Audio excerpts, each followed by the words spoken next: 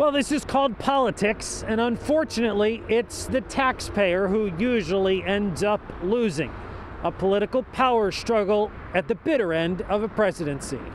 The $900 billion COVID relief bill was passed with veto-proof majorities in Congress. It really is a disgrace. But the bill isn't in jeopardy, right? Wrong. There's sort of a double impact, which is that if he does veto it, I mean, obviously that creates a real stumbling block, but he also shuts the government down. The president has 10 days to sign or veto the bill from the time it hits his desk. There are 11 days until a new Congress gets sworn in.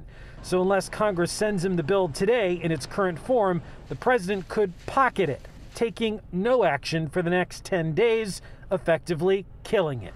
Or else the next administration will have to deliver a COVID relief package, and maybe that administration will be me. The bill in its current form provides a critical lifeline to struggling small businesses and revives unemployment benefits at $300 a week for 11 weeks.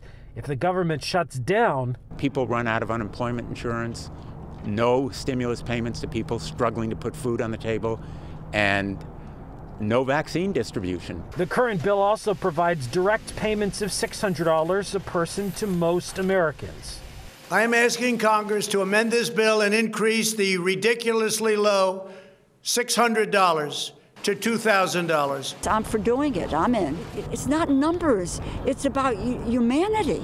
If it means killing the bill, this extra money should be done in the next Congress and the next bill. To expedite the process and avert a government shutdown, the more than 5,550-page bill was combined with the federal spending package that included standard foreign aid.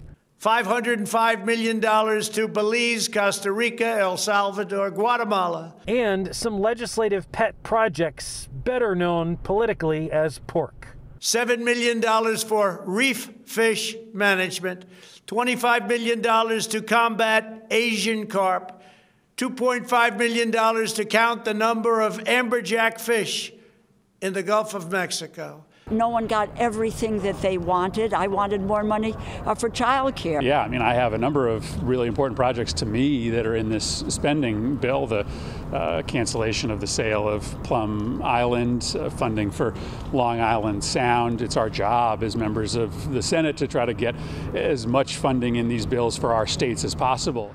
So the dance goes on. Tomorrow, the House is expected to vote on an amendment to increase those direct payments to $2,000, something that congressional Republicans have been hesitant to do in the past. All of this as the clock ticks closer to a shutdown. Reporting in New Haven, Matt Caron, Fox 61 News.